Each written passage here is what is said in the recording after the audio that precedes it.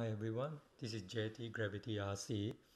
I've just finished my modding of my Devo 7E. I did a couple of tries earlier on today and it didn't help and it didn't work, but I finally got it running. So this is my setup. If you can see, this is the NRF chip and this is the A7 chip.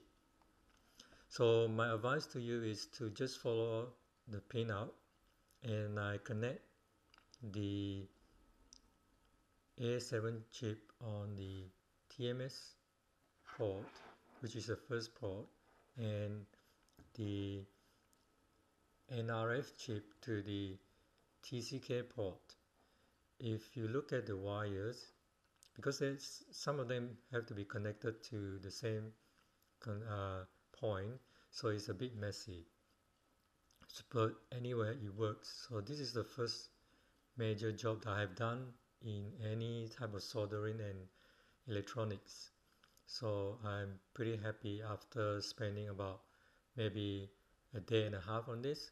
So I'm just going to maybe hot glue this area, this bit, and then I'm going to put them all together, and I'm going to bind to some models. But I did try binding it to JRRC with the model INI from Deviation TX and it works. But Hubsan X4, I tried binding, it didn't work too well because the back corner models doesn't spin properly. And I tried two versions of Hubsan X4, the original one and the FPB one. Both of them don't, the models don't spin properly at the back right model. So anyway, I'm going to put all this back together and I'm going to put up a video later on for you guys to have a look at.